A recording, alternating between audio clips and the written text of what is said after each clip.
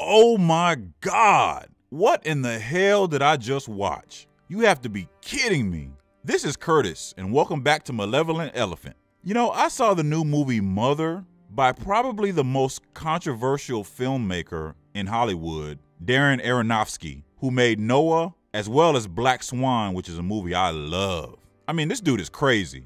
And this movie is crazy. What the hell? Mother stars Jennifer Lawrence and Javier Bardem, who is, of course, best known for that classic movie in 2007, No Country for Old Men. Heck, I watched that movie like a couple of weeks ago, like for the 18th time. Love that movie. Mother is a movie that you will not leave without an opinion, and you will either really love it or really hate it. I'm going to give you 5 reasons Mother is the most insane movie I have ever seen. Folks, and it is. Warning, spoilers ahead.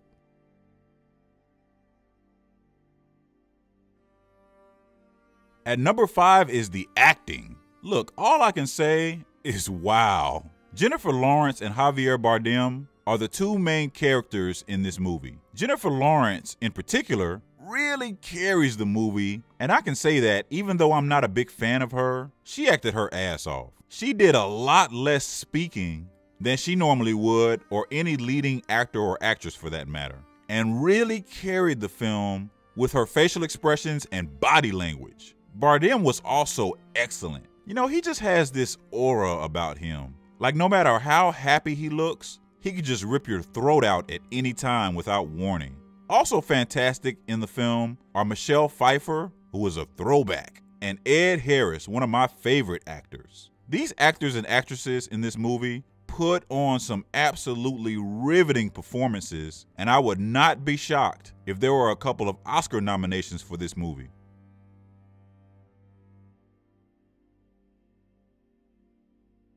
Number 4 is awesome cinematography. The camera angles and the way this movie used sound are absolutely first class. By the way, if you are going out and expecting a classic horror film, this is most definitely not that.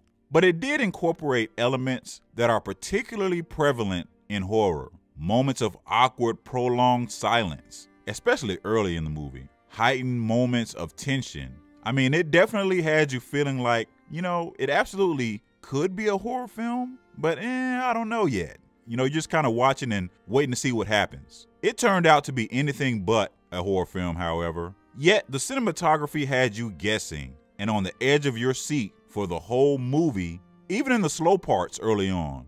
They did a fantastic job with that.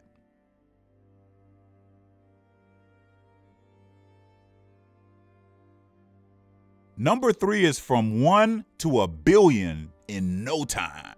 Do you remember how Rosemary's Baby was a slow builder and then ended dynamically? This has that same feeling, but on nitrous. I mean, absolutely unbelievable. You find yourself there trying to put the puzzle together, and then wham, went from sloth to Bugatti speed in a snap. Look, I appreciate it. I mean, that's what I kind of love about Mother, because it threw so much at you at some point in the movie, like, you know, getting close to the end, that it made it almost impossible to really keep up with what's going on. It's not really till after you watch the movie when you really kind of put everything together. The huge explosion in pace will likely demand that you see the movie a second or third time, if you don't already hate it, that is.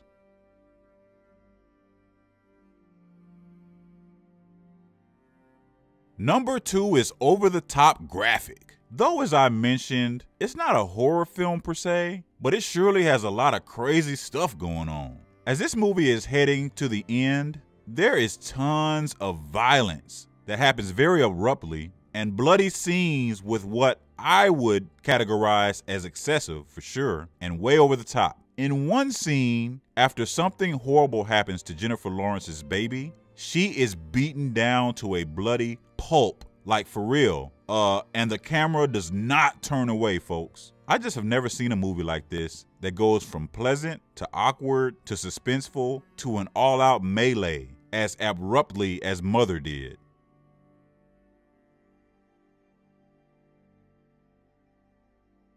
Number 1 is all the Bible stuff. So here come the real spoilers. I definitely want to save the best for last. Look, different people will have different interpretations of this film, but here are mine. Javier Bardem plays a poet in this movie married to Jennifer Lawrence. His character is supposed to represent God, literally. The house they live in and have spent a lot of time renovating is supposed to be Mother Earth. Bardem opens up Mother Earth to complete strangers, most of whom have no respect for Mother Earth, i.e. the house, and in several scenes are walking around the house in places they have no business, and at other times even breaking stuff. I suppose this is supposed to represent how humans destroy the Earth's resources in various ways. I'm not sure about that though, but that's what I think. Ed Harris and Michelle Pfeiffer show up, and their characters actually have no names in the film, but I believe they are supposed to represent Adam and Eve.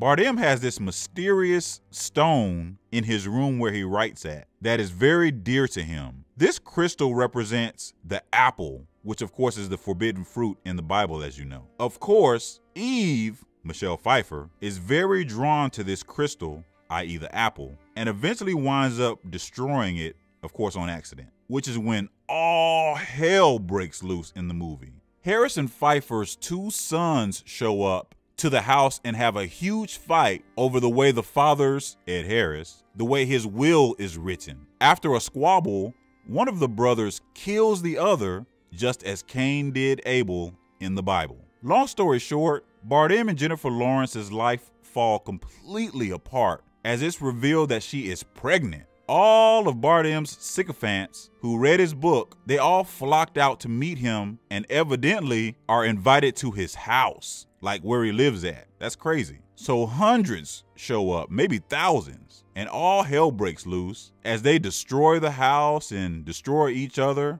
Very hard to explain if you haven't seen it, so just follow me here. So then she has the baby, which I suppose is supposed to be Jesus, and the most controversial part of the movie happens. The baby is literally butchered and eaten by the people that showed up to the house shortly after he is born. So I guess that's supposed to parallel Jesus's crucifixion in the Bible. I mean, look guys, I need to watch this thing again to really fully digest it. I mean, it was a crazy experience to watch. But a few of you have been asking, so I kind of want to give you my initial thoughts on the movie, but there is so much more to it.